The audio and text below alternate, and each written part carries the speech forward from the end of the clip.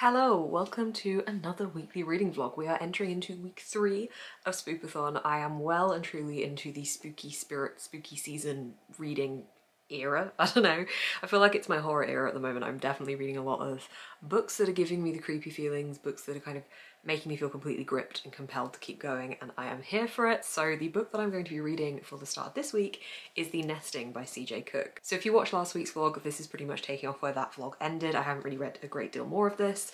So I'm about 135 pages into this book. This is a horror story following a woman who fakes her CV to get a nanny job to go live in Norway for 7 months with this family and look after their 2 daughters. And she moves over to Norway and realises there's some rather strange things happening that really shouldn't be going on, and there's some kind of haunted element to it. So I'm really liking this one so far. The haunting elements have been slowly being fed into the story already, which I'm really liking. So I'm intrigued to see where this goes. I think that it's going to be quite creepy as it gets further into it. One of the things I've been saying as I've been reading this is that one of the reviews said it's best read with the lights on, which, I mean, I'm definitely going to read it with the lights on, definitely, but that's definitely setting this up for that kind of horror, creepy, scary atmosphere, which is what I want. I want a book to scare me, hopefully. I may regret saying that, but that is the goal for this one. So that is my physical read. My audiobook read is Fairy Tale by Stephen King. I am this far through, that far through.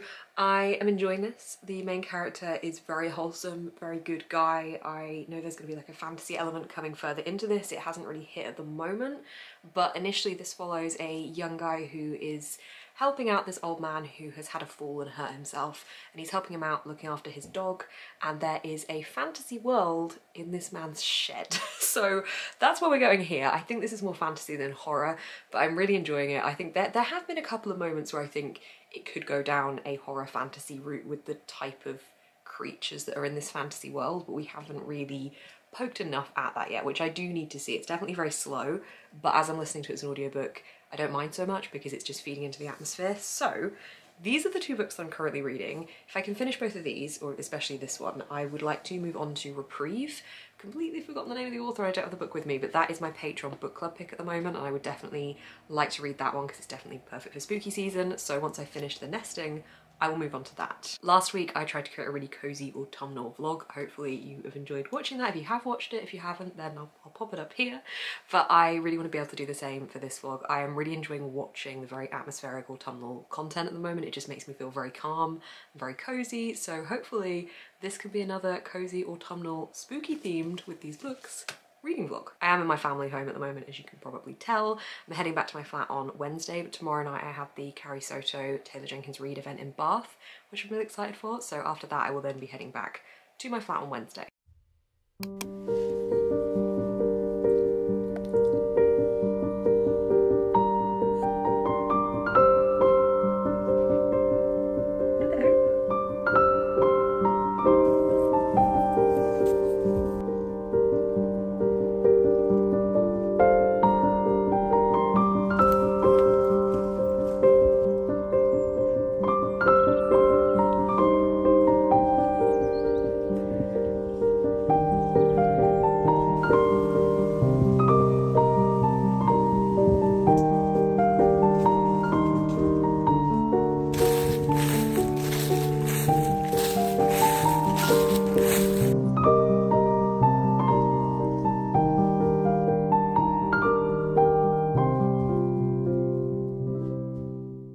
Hello, it is Tuesday after work and I am about to head to Bath for the Taylor Jenkins Reid event tonight.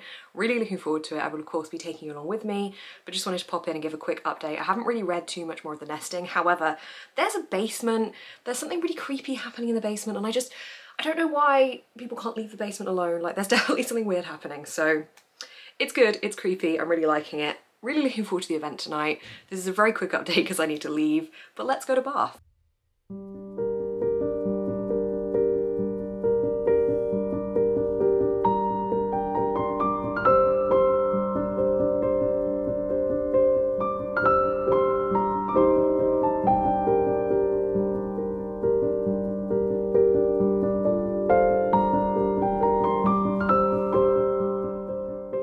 Hello, it is Wednesday. It's Wednesday. It's Wednesday afternoon, back at my flat, just about to stream Dreamlight Valley. I have the new update, I'm very excited, but I just wanted to drop in quickly because I haven't spoken to you yet today, but hi, the Bath event yesterday, the Taylor Jenkins Reid event was fantastic. Hearing Taylor Jenkins Reid speak about their writing, it makes me feel so excited hearing the passion that authors have for their work. I mean, obviously authors are going to have a passion for their books because they have created the world, but I just love hearing what was going on with all the decision making, the writing process, and just, yeah, it just made me very, very excited and even more appreciative of these books. So that was really good fun. It was really cool to hang out with some friends, to meet some new friends. I had a really good time. I haven't read much more of The Nesting yet, but it's still definitely very creepy, so I'm going to be reading more on sprints later tonight with Spoops and Rose, so I'm excited to do that. I feel like even though I will be alone in my flat, I'll have company reading it because I'm on sprints, so that helps because I definitely think we're about to enter proper creepy territory, so that's where we're at The Nesting. And now I'm about to go live with Dreamlight Valley, so I have a busy afternoon, but hopefully lots of reading to be done and the new Dreamlight Valley update.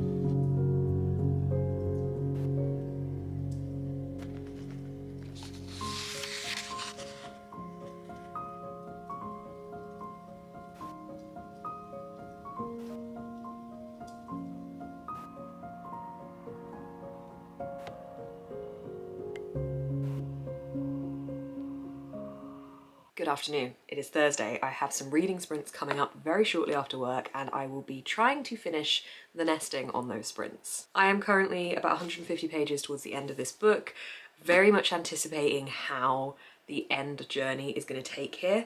There's this haunted element throughout this book. It's definitely quite creepy and it's centering around two different characters. I'm intrigued to know if it is a haunted element or if it's more hallucinations. So I don't know if this is paranormal, supernatural type of book, or if it's just hallucinations from the characters that it's happening to. So I'm intrigued to see what direction it takes there. If you are looking for a psychological horror that gives you those tingly, goosebumpy feelings, has really decent pacing, interesting characters with interesting character development about them, I would definitely recommend this. I am really, really liking it.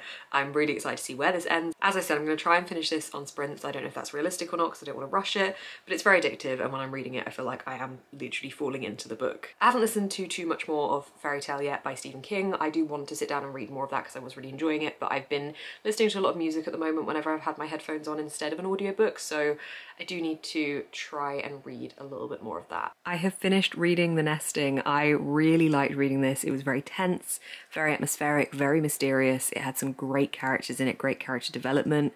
Our main character, I feel like, went through a hell of a lot in this book and really grew as a person in this book, and I just loved it for so many reasons. I gave it 4.5 out of 5 stars. I've been on sprints for about 4 hours now. I also made dinner and made a batch portion of dinners and ate dinner and then read for like the last 2 or 3 sprints. So yes, I've managed to finish this. I don't want to say too much because I don't want to inadvertently spoil it, because I think the mystery of this plot is a big part of what makes it addictive and a compelling read, but it's incredibly atmospheric and beautiful and haunting.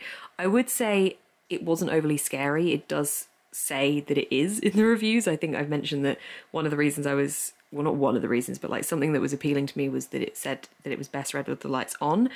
There was a couple of bits that did freak me out, as I've mentioned in this vlog. There was a couple of moments. However, I thought they would get more intense and more creepy, and they didn't. So it did have scary moments. However, it wasn't that scary. It was more suggestive and mysterious, and I think the intrigue and that element of it was being built up and was the thing that compelled me to keep going with it and the thing that completely hooked me in, and that was what I was really enjoying. So I really liked this. Gave it 4.5 out of 5 stars. And yeah, I think it's definitely a great horror, and certainly edging into a gothic horror. I think the atmosphere and the way the story unfolds, it's not slow. I will say that the narrative certainly did move itself along. It doesn't have the slowness that a gothic horror has, but it definitely felt atmospheric and had the kind of some of the themes of a gothic horror. But yes, generally really like this one. So I was going to go for Reprieve next. This is my Patreon book club pick at the moment, but I'm actually going to wait to read this one until I have read what I'm actually going to read next. So this one I'm really excited to read, but I want to read one more book first because I think it will fit really well into the Spoopathon prompts for this week. But also, can we just appreciate these edges? They look so cool. So this one I will be getting to probably in this vlog, but the next book I'm going to read is Hex. I'm really excited to read this one. I bought this one when I was in the Isle of Mull. It's set in Scotland during the 1500s. I don't know too much about it. This fits quite a few Spoopathon prompts, and it's also quite small, so I think I could probably maybe finish this tonight. I still have a couple of hours of sprints left, so I definitely think I can. I'm pretty sure I'll be able to finish it, but if I can't finish it, I'm pretty sure that I can make a decent dent in it. Don't really know much about this. I assume there's some kind of witchcraft element to it, hence the hex part of it. I think it's feministy as well.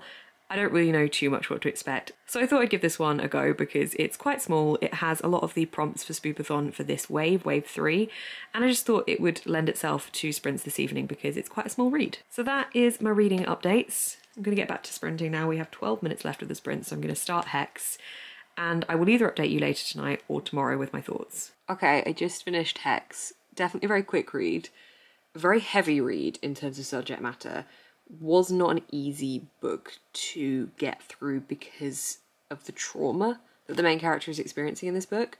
This follows a woman in the 1500s who is waiting to be hanged because people believe she's a witch, and she is going through the process of this wait whilst somebody from the future, or her future, has, as in the future to her, I think modern day for us, has come back to talk to her and kind of guide her in a way through this really horrible time. So this character is taking the form of a crow, and there's a conversation happening between our main character and this crow. It's very prevalent that these two women, whilst being from different times, have still got the same issues and the same reasons behind things happening for the treatment of women. And in that sense, this is a rather sadly timeless story.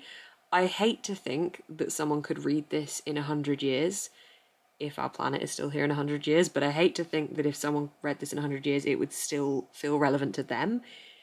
But I feel like it would, which makes this really sad. And seeing the trauma that she's going through and the point of her, like, getting to the point of her execution was really difficult to read about, and how open and honest this character was about that process and her own fear, and how essentially just being a woman who wanted to help people has led her to this point because of the men that have put her there. The more I talk about it, the more I realise how powerful it was. I gave it 4 out of 5 stars because I think it was an excellent story, and story doesn't even seem right. I think it was brilliantly written, and it was completely cleverly done in a way that it was a story, but it was still telling us something very real that has happened and is still happening in different forms. Didn't quite broach the 5 stars for me, but I do think this is really fantastic and an important read. And again, sadly timeless. It's something that's been happening for a long time, and whilst it's changed its form, it is still something that happens. But yeah, I read Hex. It was definitely a heavy read for such a short book, and I think if you are worried by the kind of trauma that this character goes through, I would just check the trigger warnings for this, because the end became a little bit more unpleasant, I would say, and was definitely very, very dark. In fact, a lot of this book was very dark in places. But I think sometimes you do need something to be dark to shed light on something that is really important to talk about. So this is now my 9th book of the month. I don't really know how I've done this, but Spoopathon has given me the energy I've got out of my reading slump that I was in last month now, and I am tearing through all the books. The sprints are definitely helping as well. So this is my 9th read. 9th? 8th? 9th? No, I think it is my 9th read. And I will now, well, not right now, I'm going to get ready for bed, and then I will start Reprieve. You know the odd day when it just relentlessly rains? It has been doing this all day and I'm kind of here for it today. I don't mind because I don't have to go out, so it's all cozy, but like, look how dark it is in here. Normally when it rains for about an hour and then it stops and then it's like bright skies and it's just a contrast of weathers. But yeah, it's very, very dark. I know I could put the lights on, but I'm not in this room at the moment. I just wanted to show you that it's atmospherically rainy. Also, whilst we're here, I have started Reprieve and I am enjoying it. I'm only about 30 pages in, but we are instantly seeing the perspective of one of the characters who has witnessed this crime. Liking it so far, intrigued to see how it continues, but it is quite an addictive writing style at the moment. Also, it's just gone off to work on Friday. I'm about to stream some Dreamlight Valley. It's rainy outside. It's a perfect cozy game. I just watched the film Old. It was really good. It was a very interesting horror in which some people get trapped on an island where time is going a lot quicker. Sorry, the light's really bad, isn't it? It's reflecting off my TV. Time's going a lot quicker and they are all trapped on this island, essentially getting older and older and older. And some of them are children when they arrive on this island. Some of them are already quite elderly. It was really good. If you want, it is a horror, but like if you want a kind of psychologically strange film that has elements of horror but not in like a scary way, like, or the typical scary way, I suppose, I would definitely recommend it. I think the fear element comes from this idea of getting older without experiencing your life on the journey to getting older and how it's actually pretty terrifying and the way that our bodies change and our minds change.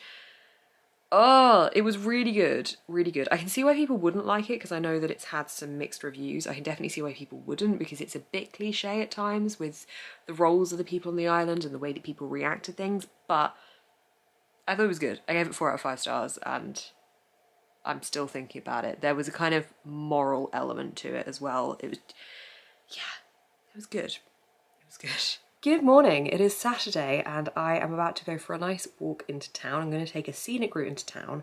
I've brought my book with me, so I might try and find somewhere to read. Not necessarily on the way because it's pretty wet outside. I mean, it was raining all day yesterday, it's sunny today, but I might try and stop somewhere to read for a little bit. I also have an order that I've been meaning to pick up in WATERSTONES, so I need to grab that and I will show you what it is. I don't have any big plans really for today. I might do a stream later, I'm not really sure, but I'm going to get a lot of reading done tomorrow. Currently reading Reprieve still, enjoying it. Haven't really made too much of a dent in it yet, so I'm hoping I can do that a little bit today and then mostly tomorrow. So it's kind of the weekend plan.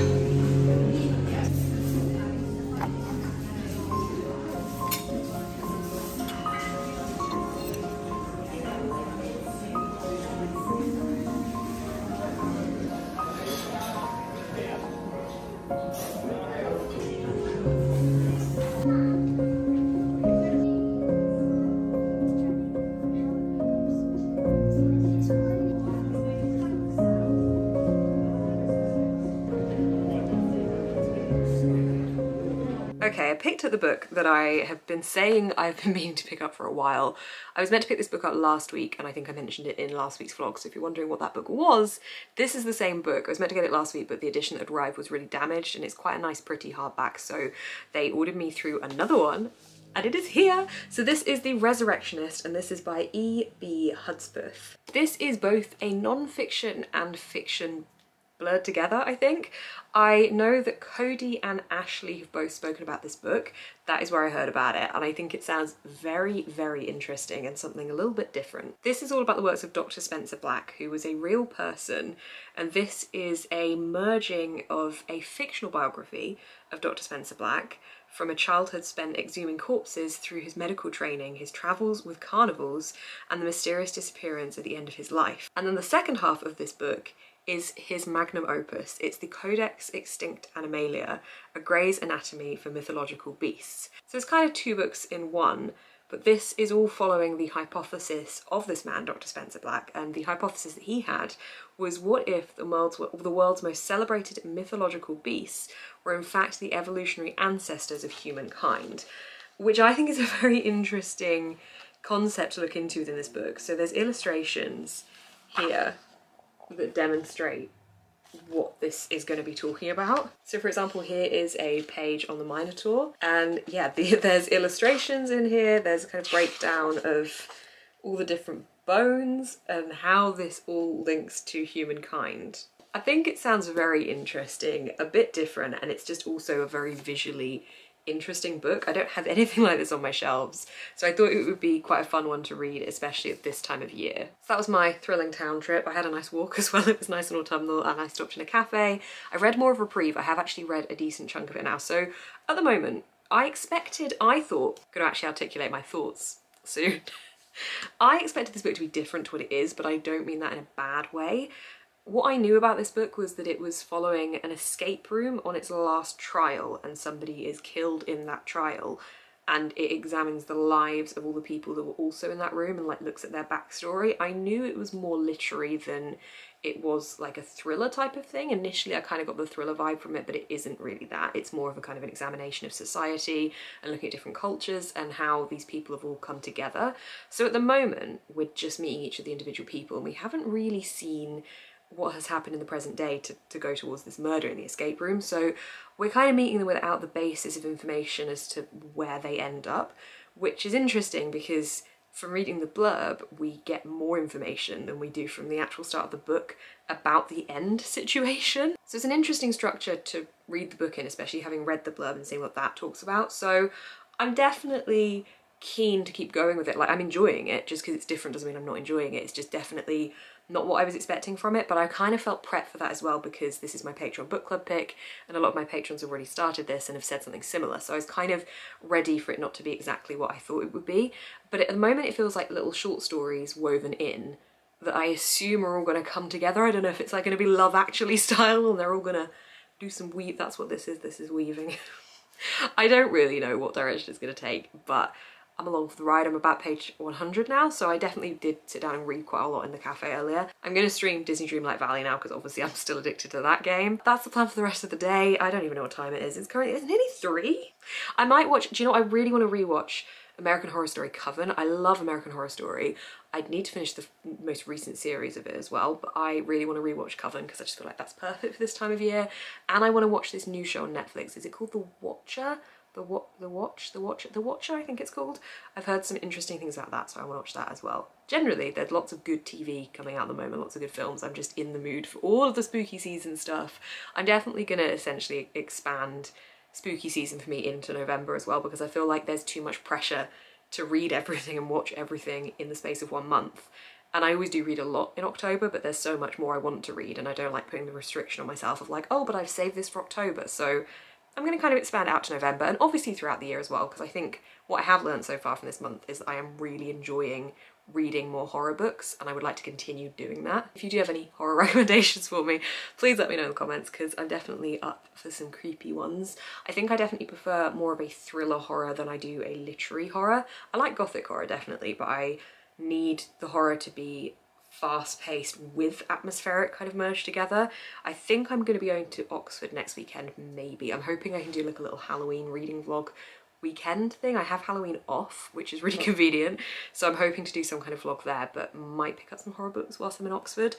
More bookshops need to have a dedicated horror section. I know that most are woven in with the fantasy section, but I want to see the horror books like in one place, so I'd like that in more bookshops, but I think Oxford has a couple with that kind of divide. So that's not happening until next week. The plan for right now is to go stream. I love that whenever I film on this spot, Pikachu's ass comes as like an obligatory extra in any of these angles. Okay, it's Sunday.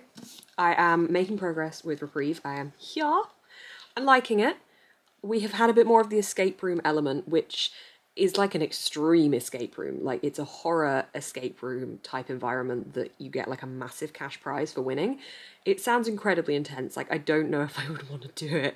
There's some really creepy actors in the escape room that I feel like, even though I'd know they'd be actors, I would just be like, and I think I'd probably end up getting really mad and being like, look, just stop it, I know you're acting, and I'd just ruin the whole thing. So I don't know if I would want to take part in this escape room. I've never done an escape room. I'd really like to. Anyway, off topic. We are returning to some characters as well, which is good because I didn't know how many characters we were going to get told about with their backstory before we kind of started linking them together, but they are starting to link together, which I think is needed for me to feel like I have some kind of idea of where the plot is heading. So I am liking this. It's definitely trying to comment on quite a lot of things. Like, it's making quite a lot of social comments, not in a bad way. Like, it's just interesting the kind of things it's picking up on as well, and the different types of characters that we have with the different types of backgrounds.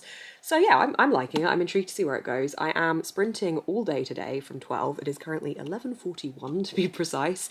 So I will be pretty much reading for the whole of the day, and then hopefully this evening sitting down, maybe watching a bit more of American Horror Story Coven. I started a rewatch of that yesterday. It's my favourite American Horror Story series. Started a rewatch yesterday, so hopefully watching a little bit more of that today, but basically reading. So I'd like to try and finish this. I have been listening to a bit more fairy tale this morning, and we're getting more information about the fairy tale land, which I'm really pleased with because I really wanted to get more of that. So I might go on a walk as well at some point on one of the sprints this afternoon and listen to a bit more of that.